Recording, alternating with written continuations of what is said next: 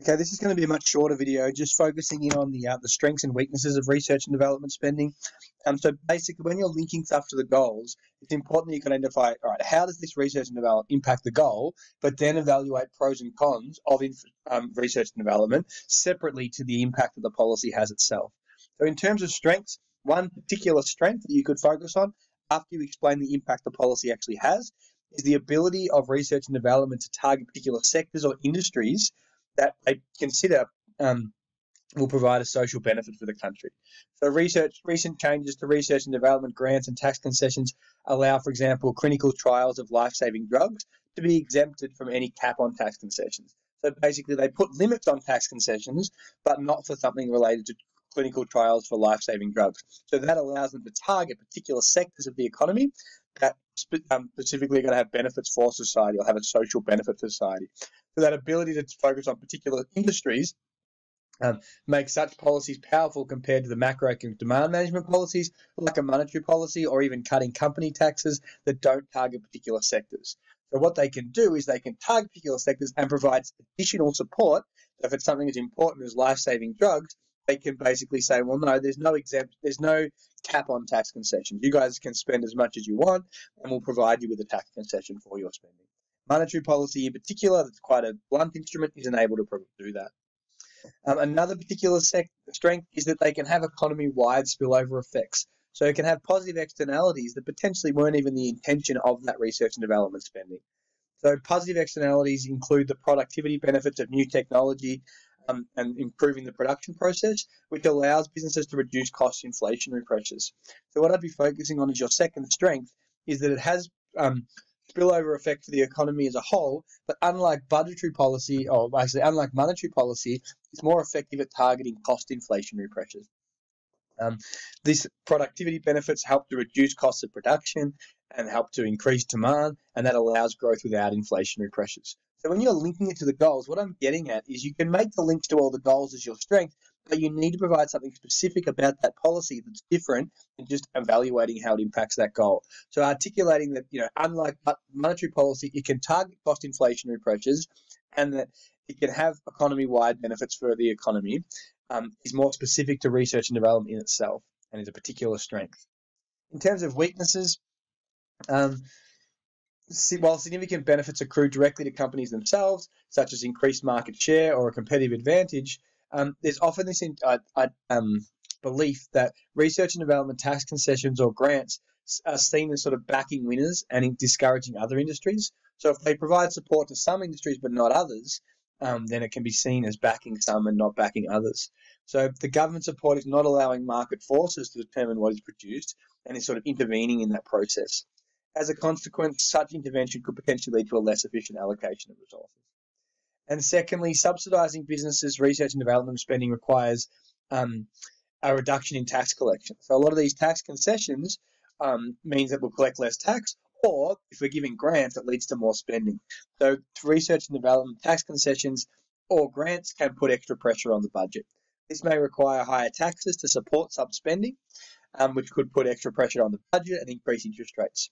So government spending on research development tax concessions or direct grants can have the unintentional effect of crowding out the private sector and reducing efficiency. This is especially the case if the additional benefits to society and the broader business community are not sufficient to justify the expense. So if we can't justify the expense, it's not going to benefit society in any great manner, then perhaps it's not worth the extra expenditure. These are just some general limitations. So they only play a minor role in reducing inflation. There's often quite a long time lag in providing the grant and its eventual impact, so it's not a short-term solution. There's no guarantee of success. So these policies are often uncertain, and there's often a large opportunity cost because the money has to be diverted from other areas, and it can make it hard to achieve fiscal consolidation. So here's an example of a question just to finish off with, just to show you the difference between a strong answer and a not so strong answer. So this one says discuss one strength and one weakness of research and development grants. So essentially just giving money in achieving the domestic macroeconomic goal of low inflation in the short term. So strengths and weaknesses. So what you need to be able to do is explain how it achieves that goal, but then evaluate a particular pro and con. So a research and development grant is a cash payment, so explain what it is. Successful research and development should help to improve the quality of capital or technology and improve productivity. Greater productivity enables businesses to supply greater volumes of goods and services, puts downward pressure on prices, and helps to achieve the goal of price stability, which is 2 to 3% on average over time. A weakness is that they have a long impact lag. This is particularly true because it's a time-consuming process, involves a lot of trial and error, and it might amount to nothing. Therefore, money allocated to research and development is unlikely to yield any benefit in the short to medium term, or even any benefit at all. So there's one particular answer. The issues with this question is they've explained the impact the policy is going to have in productivity and said, all right, that's enough. I've provided a strength, where they haven't actually provided a particular strength of that policy. So if you look at this mark allocation, definition of a strength, definition of a weakness, identify a strength, identify a weakness, explain the strength, explain the weakness. Okay? So it needs to be a clear link between the specific strength and why it helps to achieve that goal, and a particular weakness for achieving that goal. It's not enough to just talk about how it works in general. So if you look at this answer, which is a stronger answer, a lot of it's the same. So we explain that it's a cash payment made to invest in research and development. Successful R&D helps to boost the quality of our technology, which helps to increase capital productivity. This helps to provide a greater volume of goods and services and puts downward pressure on prices, and helps to achieve the 2 to 3% goal on average over time. But then it identifies a particular strength in achieving that goal. So aggregate demand policies, such as monetary policy, are incapable of ameliorating cost inflationary pressures or avoiding cost inflationary pressures. So the good thing about research and development is that unlike aggregate demand policies, they can particularly focus on alleviating cost-push inflationary pressures. So this can be achieved by policies such as research and development that can work on the supply side of the economy, and that's a distinct strength of such a policy. So rather than just explaining how they work, there's a really clear link to that's the particular strength of this policy. It can target cost-push inflationary pressures. The other one can't.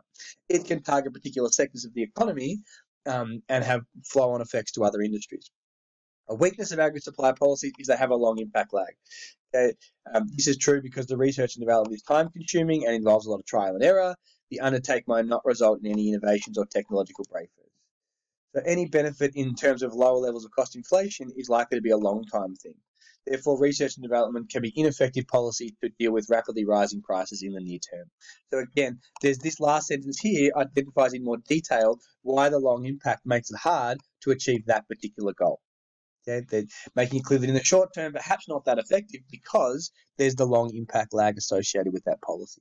So this is a better answer because the strength is clearly identified about how it can target cost inflationary pressures, unlike monetary, and the fact that they go into more detail about that. Well, most of the benefits are a long-term thing as opposed to it's not really a short-term fix. That's all.